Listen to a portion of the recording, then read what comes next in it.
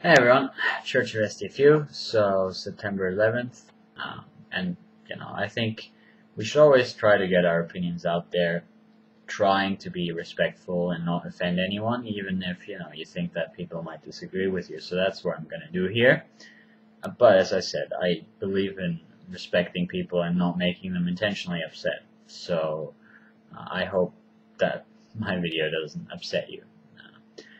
I want to talk about 9/11 in three different ways. The first one is the impact on the people that suffered in 9/11. If you get killed, that's your universe ending. So 3,000 universes were ended that day. There's really, for those people, there's nothing worse than death, is there? So, in a way, the death of anyone is always an ultimate crime. And for the relatives as well. It doesn't matter if their relatives died as part of a traffic accident that killed one, or as part of an event that killed thousands, or as part of an event that killed millions. The fact is they're dead.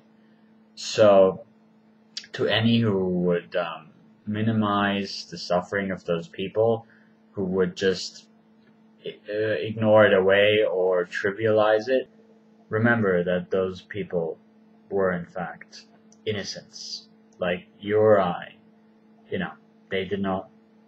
They weren't responsible in any direct way for US policies or something like that. And so their deaths were certainly not any part of any tit for tat, and there cannot be any weighing up of their deaths against other deaths. So now I want to move on to the second part, which is the contextualization of 9/11 in world events, and their families deserve our deepest condolences.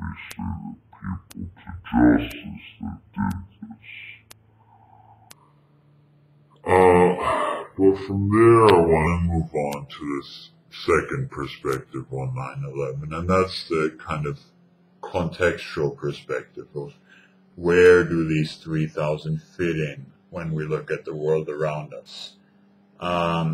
And I mean, just in the US, lack of healthcare kills 45,000 a year, estimated. I'll put the link down in the underbar. So that's 15 September 11th every year. So where do those 3,000 deaths fit in, looking at the world? Just in the US, inadequate healthcare, or no healthcare at all, kills 45,000 people a year, estimated. I'm going to put the relevant link in the underbar for you to check out. So that's 15 September 11th every year. So since 9/11, we've had 150 9/11s in the US due to insufficient medical care, due to the terrible costs incurred in the US, those incredibly high healthcare costs that are unlike anywhere else in the world, and the very, very poor access that people that don't have money have to healthcare. So when you weigh these things up, I mean, 150 times more deaths is a tremendous amount. And when you look at the $3 trillion that have been spent on the war on terror, and when you look at the utterly insufficient approach to healthcare, the final healthcare compromise that was reached, that does fairly little except tinker around the edges and guarantee insurers a market, then it's incredible to me how resources have been abused just in this context, just from an American's perspective. When you look at the whole world, we have 11 million children dying every year. That's about 1 in 10 children dies before they stop being children. And 70% of them, the deaths are attributed to diarrhea, malaria, neonatal infection, pneumonia, preterm delivery, or lack of oxygen at birth. These are all things that with proper kind of facilities or care could be dealt with. Especially a lot of these kind of poor access to water, unsanitary condition things, they would be incredibly easy to fix. Not incredibly easy. Yeah, it does take billions of dollars. But when you compare the amount of suffering you could get out of the world for the money you invest, the investment is tiny, especially when you compare it to the ridiculous investments in war that have been going on since then. So that's my second perspective. We have to take it in context, and we have to say, I mean, the other thing is, I believe those $3 trillion that were invested, they made terrorism, in my eyes at least, more likely in many ways. So even if you thought that, preventing another 9/11 was more important than these 45,000 deaths or these 11 million deaths, then still I think the money has been very poorly applied. But the end conclusion I have to come to is the world does have far more significant problems than terrorism. And this focus that the world has had since then has wasted so much energy, both economic and mental. Again, some of my viewers don't believe in it, but climate change, global warming is real. And the impact of that could be on a scale, not because the world is going to explode in a fireball, but because it's going to affect crop yields and so on and so forth. That is unseen since hundreds and hundreds of years ago, in times where we were still dealing with regular famines. And to expect us to have the technology to deal with that is very optimistic. Now the third perspective I want to come to 9/11 with is the perspective of what actually the fruits of the response to 9/11 have been. And that, I think, in some ways, is the saddest thing of all. After 1990, when we had the end of history according to Fukuyama, I believe, wrote that essay, there was this belief that US-style capitalist democracy had won out. We were entering this age of peace. And certainly, nothing really in that period from 1990, aside from the fact that there were loads of war in lots of places in the world that killed many, many people.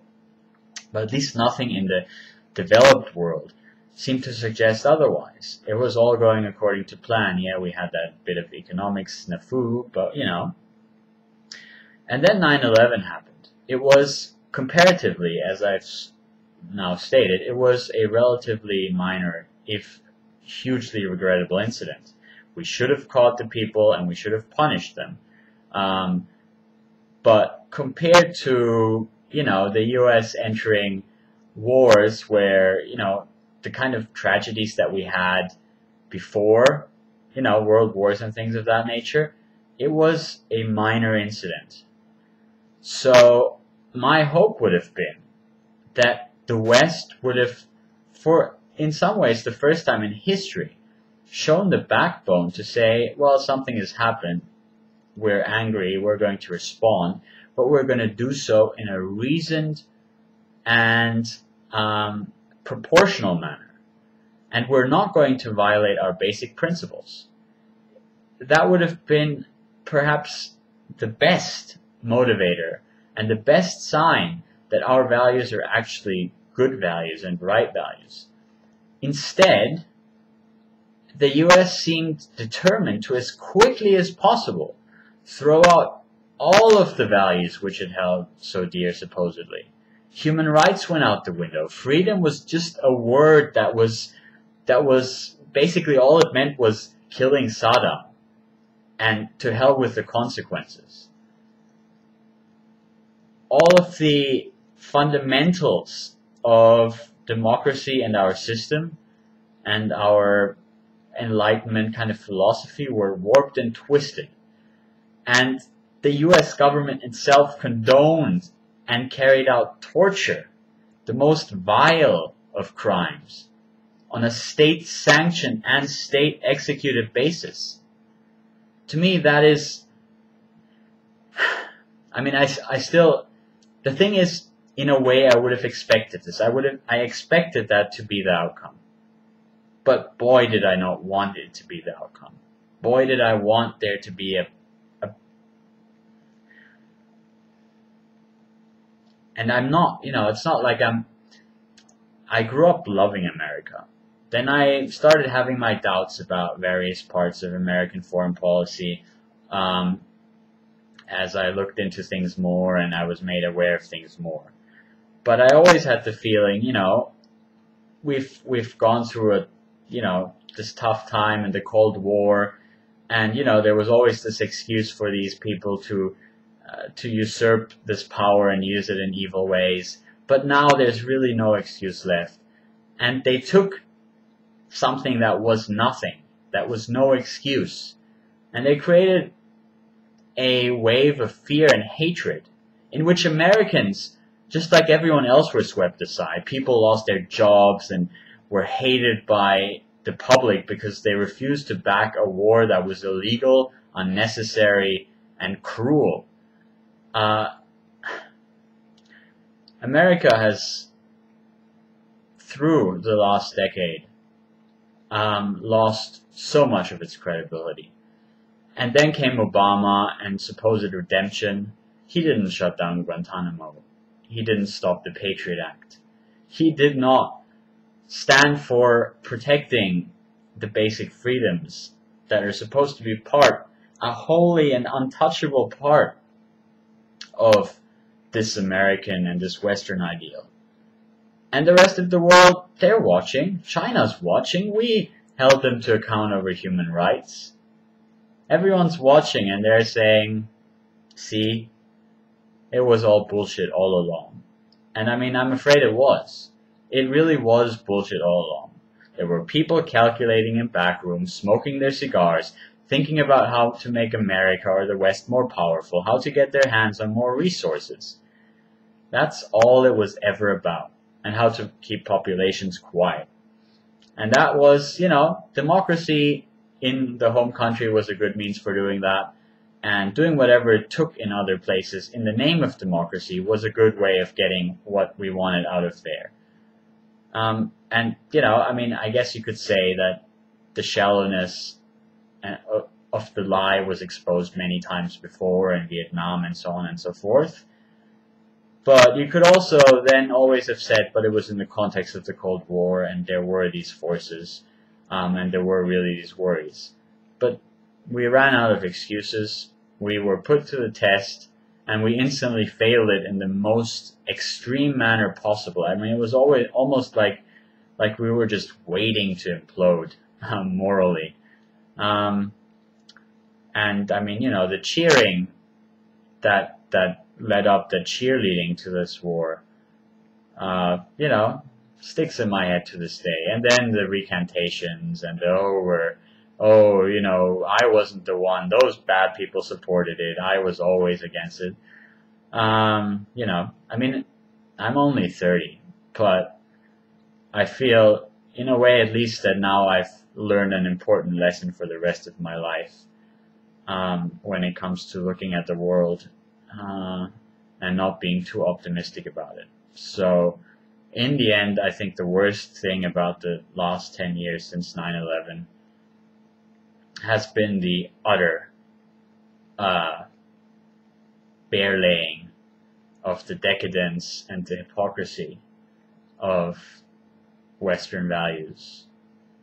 And this is only going to stroke the culture war, because now we have no more moral high ground from which to fight, from which to try to suggest to other people that they have to adopt our culture because it's clearly superior.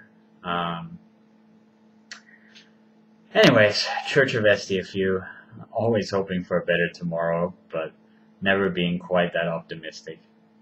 I'll see you guys all later.